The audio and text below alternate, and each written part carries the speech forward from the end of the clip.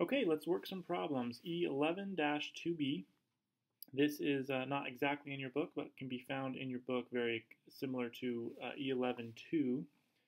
On June 1st, D Company borrows $150,000 from Second Bank on a 6-month $150,000 8% note.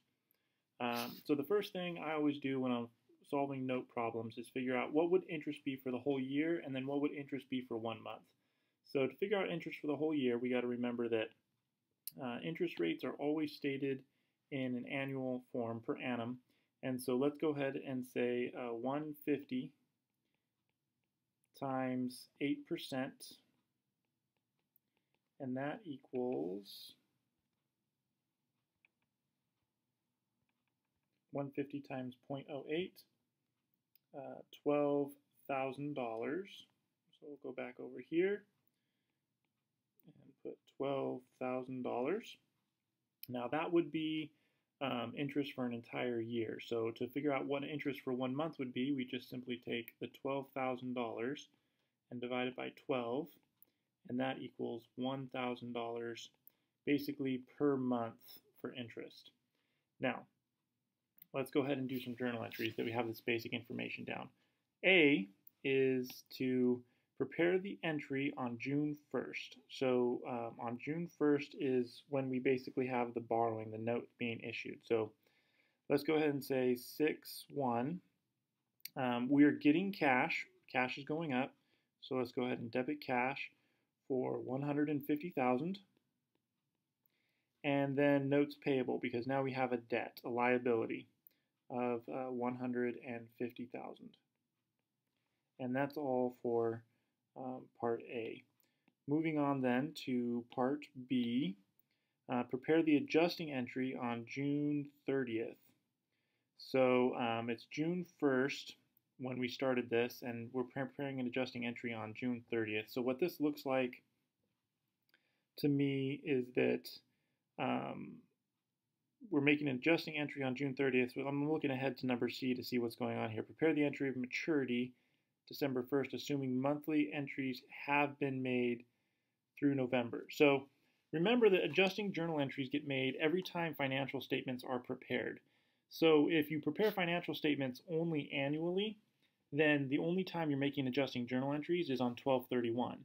If you're preparing financial statements quarterly, then you prepare them at the end of every quarter. So at March 31st and June 30th, so on and so forth. In this case, it looks like we're making our AGEs, our adjusting journal entries, monthly. So things will accrue and then get paid off. They'll accrue each month. So that's important to know when you're solving one of these problems, when adjusting journal entries are getting made, and that's going to be based on basically how often you're preparing financial statements. So this is a monthly situation, and so we got to prepare the adjusting journal entry on June 30th. So let's go ahead and put 6/30, and there's no cash involved, because remember, when you pay a note back, the note's going to be paid back and the interest all at the same time. So it's only been 1 month, so we don't have any cash involved, but we do have interest expense, because during that month, we do accrue interest. And then we have this liability, which is the current liability of interest payable, interest that we have to pay when the note becomes due. And so we know that each month is $1,000, because we already did that calculation. So interest expense for 1 month is $1,000. So we'll go ahead and record that. Oops.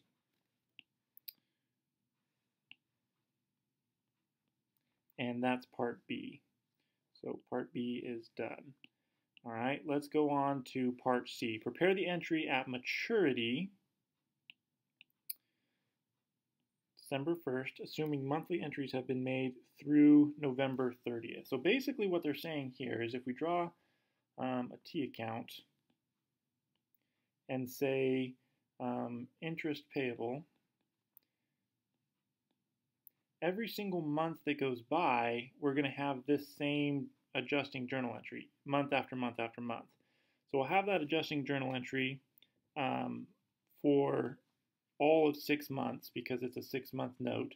So effectively, you can imagine this journal entry right here being done 6 times. And so if this is being done 6 times, effectively what we're going to have over here in our T account is $1,000, $1,000, $1,000, 6 times, so that the total ends up being $6,000. So that's what they're saying here. Prepare an entry assuming monthly adjusting entries have been made through November 30th. It means we've already done all of these entries. So even though we only did it once for the problem, they've been doing these entries for the entirety of this note. Okay, so we have $6,000 accumulated in interest payable, and they're asking us here on this problem now, prepare the entry at maturity. So December 1st, 12/1, we're going to have several things happen. First, we know that we're going to pay some cash out. So let's go ahead and record the cash first, because I always like to start with cash. And the amount of cash we're going to pay is the note back plus 6 months interest. So 6 months interest would be 1,000 times 6. 6 months interest plus the note. So the amount of cash we're going to pay in this situation is going to be $156,000. And that'll be the cash for the interest, and that'll be the cash for the actual note of what we borrowed. Then we need to figure out what else we need to do. Well, in addition to this interest payable we've got to get off the books, we'd also have notes payable that got put on the books right here, right? So notes payable ended up getting put on the books here for $150 at the beginning when we signed the note. And so we should be able to take both of those off,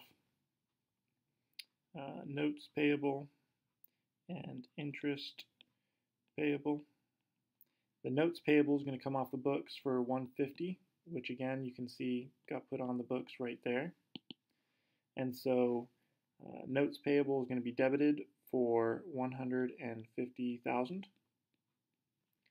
and interest payable is going to come off for $6,000 because we've accrued it already monthly.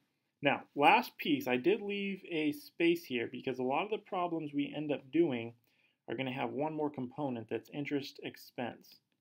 So anytime you have a problem, a lot of times there'll be interest expense that you plug in right here on this spot to record basically any interest that's been paid at this point that you have not accrued at this point.